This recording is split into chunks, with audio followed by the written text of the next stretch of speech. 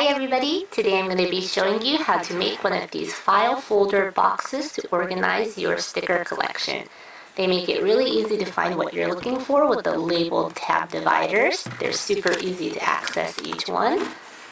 And best of all, it is a lidded box, so once you're done using them, you just place the lid right on top to eliminate all the paper clutter.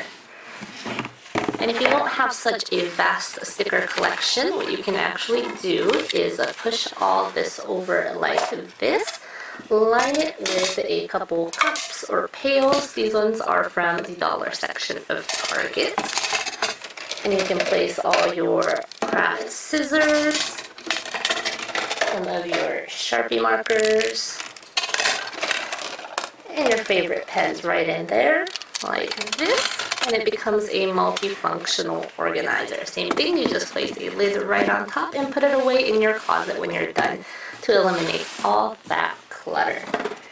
Alright, so for today's project, what you're going to need is a cardboard box. You can use a shoebox, or this one is a photo memory box that I got from Michaels for only $2.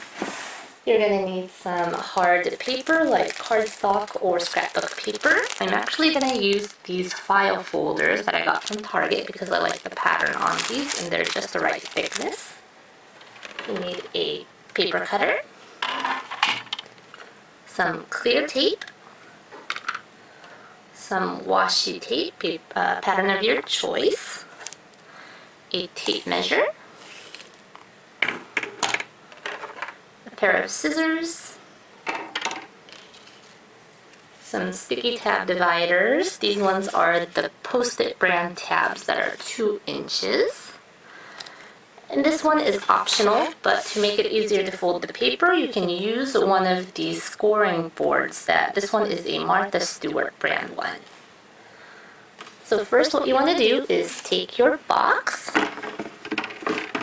open it up, and you're going to be measuring the width and height of the box with your measuring tape, or you could use a ruler too. And what you want to do is you want to measure out how wide and how high you want to make the dividers in here. So you measure it out. This is 7 3/4, and you want the paper to be a little bit shorter than the actual width of the box so it doesn't hit the sides and cause drag when you flip through the folders. So 7 3/4, cut it a little short, make it 7 1/2 inches. And the height of the box is about 4 1/4. Same thing, you want to make it shorter, but quite a little bit because you will be adding the extra height with the dividers on the folders. So you want it about 1/2 inch shorter than the actual height. So with 4 1/4, you want to make it about 3 3/4 inch high. And the folders are pieces of paper that are folded in half, so you want to double that length. So it will be 3 3/4 times 2, should be 7 1/2 inches. So you will be cutting these pieces of paper into 7 1/2 inch by 7 1/2 inches. So you'll get something like this once you cut everything up. And this is where the scoring board makes everything so much easier. You just snap this off.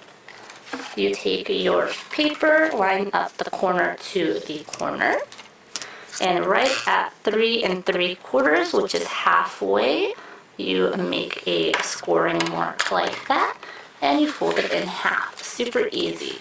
And you'll do that with all of your other ones, and make sure that the pattern is actually on the inside part of the folder. So what you want to do is take your clear tape. You just want to take just a small piece of that, and you want to tape these together right on the edge. Make sure it's lined up corner to corner, edge to edge. You tape that together like that. Same thing on the other end over here. Corner to corner, edge to edge, tape it together.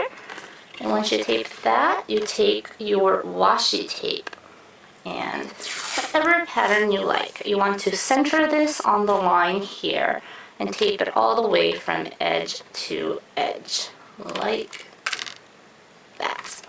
And once you tape it down, You want to cut off the excess. And you want to give it just a little bit extra here, because what you're going to do is flip it over and fold this back like that. And same thing over here, just fold back the excess so you don't see it when you fold it over. So what happens is you'll fold this over like this. You'll take your next sheet. And same thing, you want to score it right at 3 3/4. Right here. Fold it in half. Tape it together. And you'll continue doing that. So this one, you want to tape it edge to edge right here.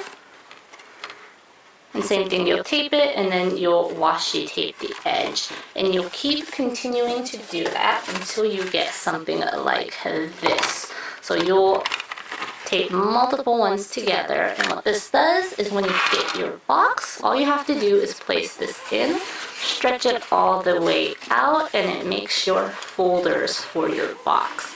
Depending on how much stickers that you have to organize, you'll want to make more and more of these file folders. And if your collection starts growing, you can always just keep adding to it. And then you take these little tabs and you can write it in with a Sharpie what you want to organize.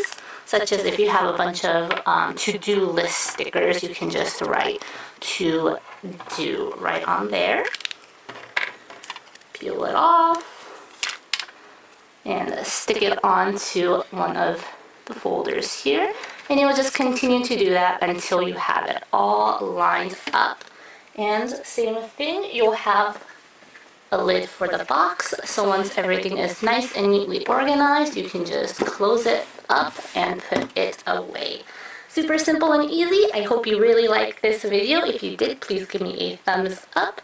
Please favorite the video if you want to come back and try this for yourself and let me know. And if you want to see more videos like this, please subscribe to my channel. Thank you. Bye-bye. Hi everybody. Today I'm going to be showing you how to make one of these file folder boxes to organize your sticker collection. They make it really easy to find what you're looking for with the labeled tab dividers. They're super easy to access each one. And best of all, it is a lidded box, so once you're done using them, you just place the lid right on top to eliminate all the